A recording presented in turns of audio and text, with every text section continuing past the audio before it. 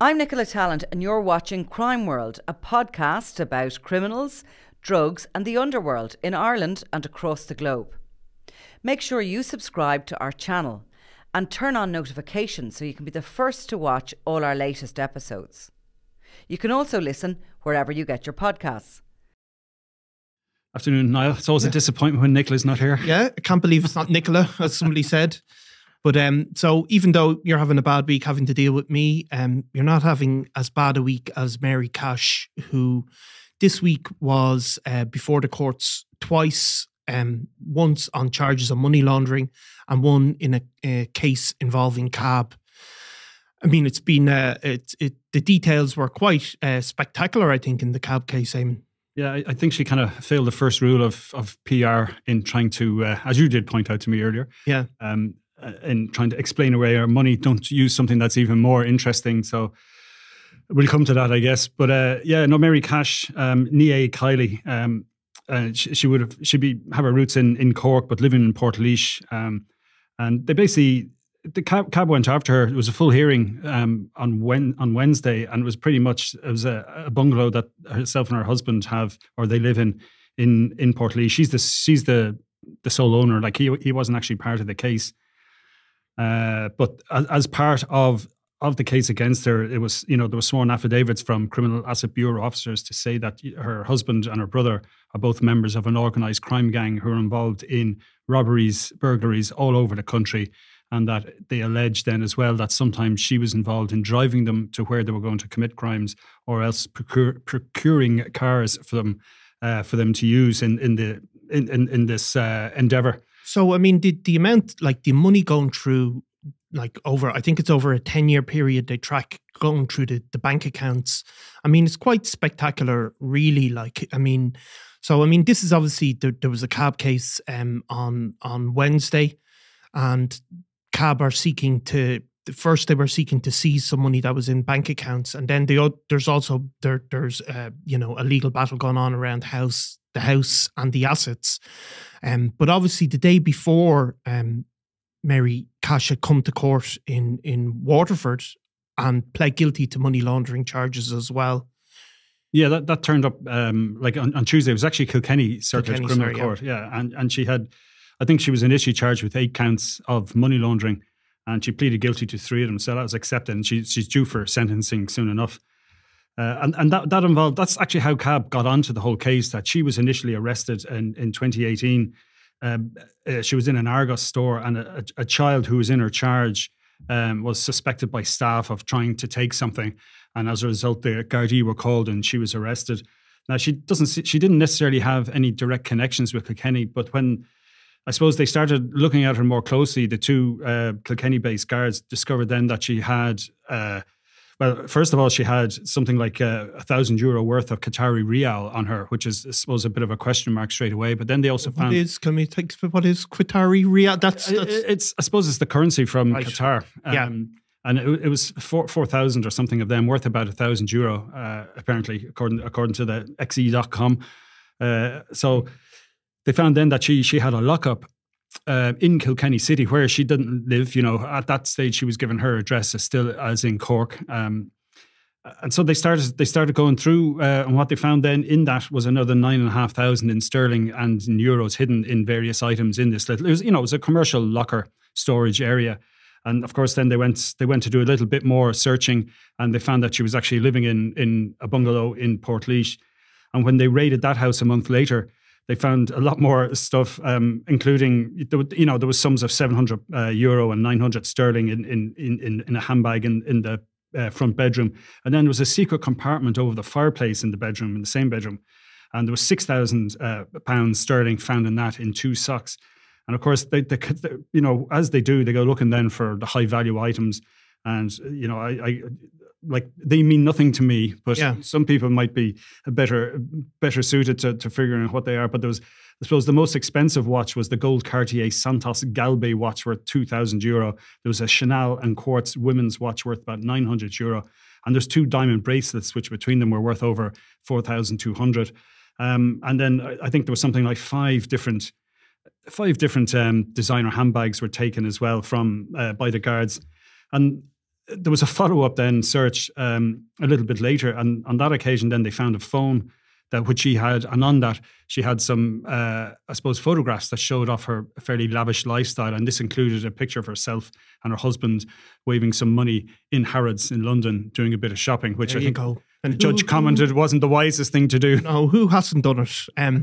So like it's, they are kind of mouth-watering amounts of money to be just floating around. I mean, it doesn't, like the court also heard how the house was actually bought. It's in Portlaoise in Harper's Lane, and it was bought for cash, which is I think it was in 2018, was it? It was actually bought for cash, which is not a sophisticated kind of way to make a purchase, you would have thought. No, no, it isn't a sophisticated way to do it, but I think that Mary Cash would have thought that they had their tracks sufficiently covered at this stage. And the story was, I mean, she wasn't particularly cooperative with the guards, but in one of her replying affidavits in the case, then she suggested that during a year-long period, I think it was 2014 to 2015, herself and her husband went to Australia and were working there.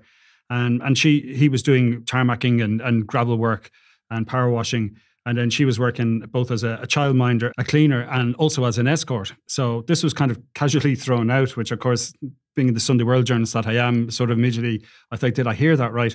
And well, you'd be happy to know, Eamon, that the Irish Times also picked up on it and included it in their copies. Well, I did consult with my media colleagues there. I said, did I hear that right? And it was, yes, you did. And you see, like, I suppose these things appear in court and they're always going to be picked out for a headline, because obviously, something like that is really kind of noteworthy. Like now, having been in Australia myself, like in order to get a lot of money, you're not going to make it being a childminder or a cleaner. Like to amass that kind of enough money to buy a house or even to bring home amount, like you're not going to get it from those sort of things. Well, they did suggest that while they were there, they stayed with friends and family, and they had almost no outgoings, and that this trip was all about trying to save up enough for a family home. But, of course, the Criminal Assets Bureau, with their own forensic accountants, they couldn't find anything at all to even show how they paid for the flights to Australia. There was nothing to show of any serious transfers. I think there was one transfer for $9,000, but that was it. The only bank account that existed was the one in her name. And, and over this entire period, I think they looked at nearly a 16, 17 year period. She would have got about €139,000 in welfare payments, while her husband had never been on social welfare and had absolutely no income whatsoever, according to social welfare or revenue. So, I mean, the idea that they were able to, come up with $100,000, that somehow this was money, that they had earned 3 years earlier in Australia, wasn't sticking. And CAB have suggested then that, as they put it, the money was already dissipated, as was, I think, money from, 3 different motor accidents insurance claims that she would have made and one her husband would have made, that money was well gone by the time they bought the house. And so their argument was that, this is from the proceeds of crime. And even after her bank account had been frozen, when the guards went back, they found, more renovations had been done. They spoke to a builder who said he was paid in cash to put in. He didn't buy the materials. But again, it was thousands of euro worth of a new bathroom and wooden flooring, a front door and this kind of stuff. So, in fairness, she denies the CAB allegations. She's claiming that she traded in horses and cars, jewellery, and that she dealt with individuals and at markets, and that, she admitted that, this is off the grid. She wasn't paying tax. But again, there's no evidence of, ever a vet ever having been paid, of someone ever buying, horse feed on her, on her behalf. There was nothing like that to show any kind of trail where she was involved in this kind of trading. So, it's going to be up to Judge Alex Owens to finally decide whether or not the house and the designer goods and the Volkswagen Golf are the proceeds of crime or not. Because that's obviously in dispute. Like some of the cash that was seized, it's not in dispute. That's freezing order has been made on that.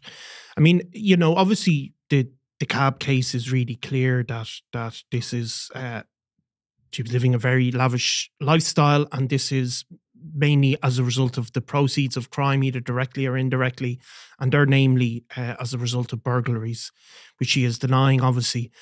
But, it does show that CAB are, we tend to cover the drug dealers or the gangland criminals, I suppose, and some of the mouth-watering amounts of money that can be made in the drugs trade. But here, a cab making a case that there's huge money to be made in by burglary gangs as well across the country, which I think is maybe surprising, but obviously it's something that you've covered again and again, that this, like, some people think this is kind of maybe a sort of a petty criminal trade, but the burglary trade can be hugely lucrative. Yeah, like we know from our own coverage, not just me, but from, all of us in the Sunday World have done various stories about the professional burglary gangs. A lot of them, would have been connected on both sides of his family to Fat Andy Connors. And these are guys who go out, groups of 3 or 4 in, a couple of different cars. They carry out ram raids. They'll do 5 jobs in a single night. 20 years ago, they were known as the Subaru gang because their choice of car was the Subaru Impreza, which was basically faster than anything the guards had at the time. And the Garda helicopter unit wasn't up and running at that stage, or wasn't up and flying. And these guys have just finessed their skill level. Like, they know where they're going. They're getting a tip off who to chase. We saw, like, in fact, one of Fat Andy's sons was recently part of a gang who were in Scotland and in Northumberland in the UK. And the police there had intelligence that they were actually using trackers they were putting them onto the cars of basically Chinese restaurant owners, because they figured that, they had this idea that these Chinese restaurant owners were hoarding their cash, weren't probably are more cash based. And yeah, well, whether it's true or not, this is their idea, and they had the sophistication then to, like, let's see who the boss is. When he arrives, we'll put a tracker on his car, find out where he lives, wait till he goes back to work and break into the house and take the safe. So I mean, in one sense, it was, it's a clever thing. And I mean, and one of those guys now we know recently was caught in Australia, where he's facing that is charges. Another feature, isn't it, of these gangs moving around, not just through Ireland, but through the UK, into Europe, and then of course even into the States and into Australia, that they just do use the same modus operandi around all these countries. Yeah, and they're plugged into that kind of underworld. Like, they'll know somebody who'll be able to get them a new passport. They'll know somebody who will get them on the right flight, and where to get the bus to get in to the States through Canada, or how to get through the easiest way of getting back into Australia, whether it's using your brother's passport or whether you're just flying on a genuine passport that was, applied for with bogus information. And we know that there's court cases coming up in relation to that at some point in the future here in Ireland. But we've even seen there was a group of people who are suspected of being involved in a similar type of crime, who were caught by the Homeland Security coming from a boat from Cuba. Now, these weren't refugees in a rickety boat. They'd hired an ocean-going sort of pleasure fishing boat. Yep. to bring them in. Now, we haven't found out yet who they are, no. So it'll be interesting to keep an eye out for that one when it arrives. And of course, like, it's, the burglaries that have gone on across rural Ireland really have had a very deep impact on some of the people who are targeted, because obviously, one of the main targets for these gangs tends to be jewellery. I remember somebody telling me how quickly they can get in and out of a house. They go in the front door, back door, and they can be done and dusted within the space of 2 to 3 minutes. I mean, it's quite phenomenal. Like, yeah, I know. We've seen them at work. Well, I haven't personally seen them at work, but I've seen their handiwork shortly afterwards. Where, I mean, even if you have an alarm, if you have cameras, outside static lights, all the stuff you're advised to have. I mean, they'll just jemmy open a window. It can be a double glazing, double locked, but they'll break it open, go through. They'll smash the internal screamer, as it's called, to turn off the alarm so they can shout to each other. They'll even, I know of a case close to where I live where they got out a bathroom window and smashed the alarm box that was ringing just to turn it off, and then spent their, were pretty cool and calm about rummaging through looking for any valuables. So Mary Kiley, or Mary Cash, as she's Mary known, Cash Kiley, yeah. She was in court. I mean, a lot of these cab cases, people aren't necessarily there all the time. She's obviously denying the basic charge of cab. Well, how did she speak coming out, or was she? There was at one point I think she there's at different stages, like she popped up from where she was sitting to say something to one of her legal team, but and then just towards the end, she stood up and she said something like, "I wasn't involved in that," when they were talking about some criminal activity that her husband had been accused of.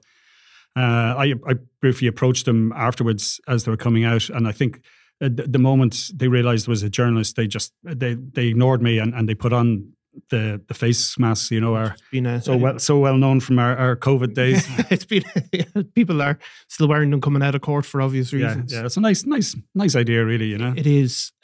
So she's had a tough week in a sense, like she's 2 days in court this week. I think she's going to have a third this week as well when she gets sentenced. Yeah, I mean, it's not like the obviously the escort bit is picked up in all the papers and everywhere, and of course she's well done up and looking glamorous coming out. But that was one cab case, but there was a series of heavyweight names who were before the cab list as well this week. One of them being James Mago Gately in Mago Gately, obviously a Hutch associate. There's been a long running battle between cab to try and seize his home in Coolock. Mago Gately is somebody who was the number one, or one of the number one targets for the Kinahan cartel over a period of years, narrowly survived a shooting and other attempts. Now he's, unlike, say, some of the other people associated with that feud have come before the courts, have not really put up a resistance against cab. He is putting up at least a partial resistance, and he was granted free legal aid to... It's a complicated case, isn't it? Yeah. Yeah, I mean, and they are hard to follow. And in James Mago's case, the actual affidavits, like what the actual case is against him, we don't know yet. Now, we presume they're going to say, well, he's part of a major criminal organisation, because we know that separately anyway. Yeah. But like, just before I get into Mago, like the kind of the cab list is very much, it's an ongoing kind of housekeeping exercise where the Criminal Assets Bureau come back and say, we've done this and we've done that, and now we're seeking an order for something else. And then if there's a defence, they'll say, well, look, we haven't had a chance to read this and we haven't had a chance to file an affidavit in reply, and we're looking for more time. So this is constantly going on. Now, in the case against Mago Gately and his partner, Charlene Lamb, most of it centres on their house in Coolock, which they bought for something like 130,000, and Carver's saying that they spent 444,000 doing it up. Like multiples of what it was actually worth. And their basic argument is saying, well, he did the work himself and he got the materials a lot cheaper. Yeah. So the argument now this week was that they should be allowed to have a quantity surveyor and a forensic accountant to go through all of this. Because the cab have used a forensic accountant and a quantity surveyor to make their case, so they should be allowed to appoint their own. Now, this is going on. I mean, they were allowed free legal aid last November, I think it was, or certainly last year, or 2021, I think actually when it could even be. And they're saying, look, well, we can't find anyone to do it, and they got two quotes: a quantity surveyor and in the UK, who was suggesting the sterling equivalent of about 10 grand was going to take him, whatever it was. He worked out how many hours to read all the stuff, to interview the people, to fly over to Coolock and measure it. And then similarly with the forensic accountant, he was suggesting it was going to cost him €24,000. Well, I think it was said that it was 175 hours of work, going to be 24 grand, which is more than Nicola pays you for your Crime World hours. It's quite a lot. I think Joe Jones actually described it. He said he was gobsmacked when he first read it and said it was an outrageous fee. And I suppose in his own style, like he mentioned, there's I think one of the professionals who had made this quote said, like, well, to read the file of 1,152 pages is going to take whatever amount of hours it was. And Joe Jones was able to work out, well, that's 11 pages an hour. He says, well, I read it in 8 hours. So he made a big cut. He more or less said then, well, you can have both, but he kept it at 14,000 plus VAT for the two of them, and kind of said, look, hurry up and get on with this. He's good, like, isn't he, Joe Jones, in terms of quotes? He gives it like... Yes, he is. He is. I'm not sure that he particularly likes us reporting them, but I suppose he can't help himself with the few quips. I mean, even when I think with Mary Cash this week, when it was mentioned that on a second raid they found more watches, his remark was, well, you can't have enough watches, can you? So. Which is true. No, it's funny, like, you hear all these you hear those sort of fees, and you realise at the end of it all, there are the clear winners are going to be The lawyers. The lawyers, isn't Yes, it? the lawyers, the professionals, as they say, about, if you get divorced, it's divided up, 3 ways, like between you, your partner, and the lawyers. And obviously then the Ross Browning cab case kind of came to an end really this week. The guards ultimately released pictures of the house that they seized in Garrettstown. I spoke to Nicola about it during the week. That also, I suppose, shows the determination of them to pursue these cases, and it is a big win. I think if you've been through that case at almost every stage, really, haven't you? Yeah, I mean, I think the figure that we came up with, trying to work it all out, all the various property, is 1.4 million. And I suppose in the scale of it, when you look at what the Kinnan cartel are supposedly worth, it's a tiny drop. But I suppose it sends out the message that you're not going to enjoy the fruits of your underworld success here in Ireland. So you're going to have to go somewhere else, and you can't drip feed, luxury cars and jewelry and cash to, your friends and family who do you favors, like, book your flights to Las Vegas or, and this is all these minute detail that came up during the case.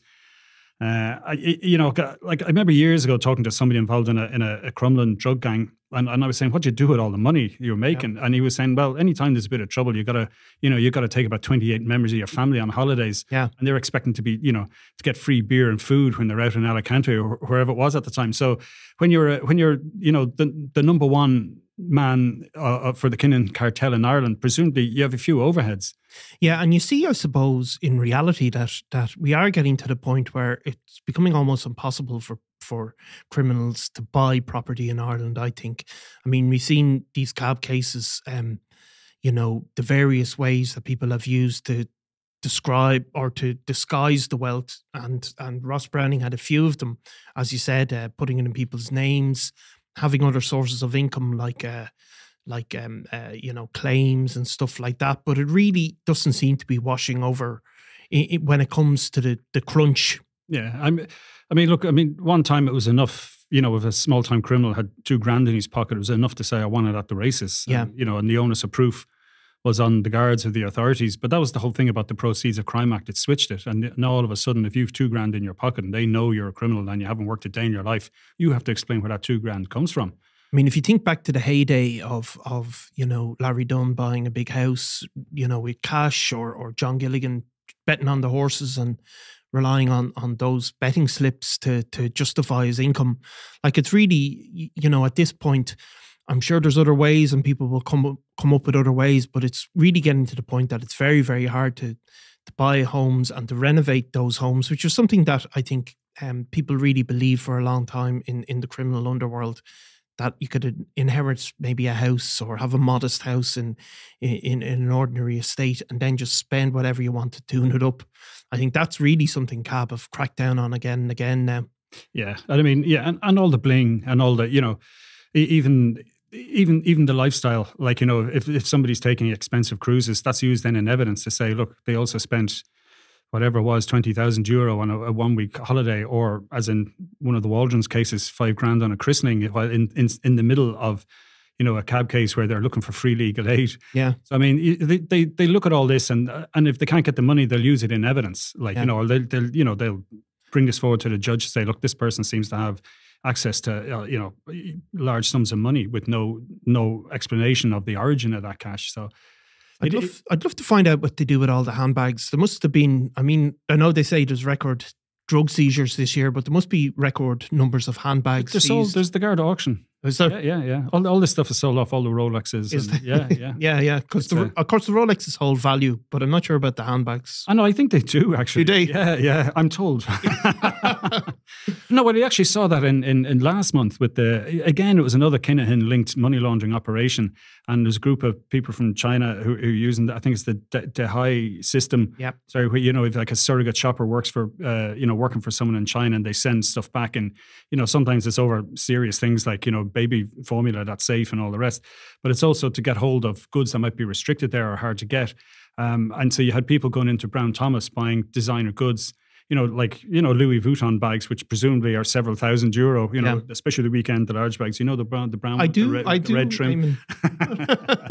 But so I mean, just like handbags and Rolexes, anything that holds value, it's a token. You see it in other places where horses are used, like as a financial marker. And again, you can travel somewhere and you've got a 20 grand watch. There's going to be a pawnbroker. Somebody somewhere is going to give you 12 grand for it. You're going to take a big hit in it, but it means you can dive out the top window of your house and make a run for it, and you've got the guts of 20 grand on your person. So, well, look, we'll have to do your top 10 handbags of the year, Eamon, at another date, maybe. I look forward to it. I'll do a bit of study. Thanks very much, Eamon. It's always a pleasure, Niall.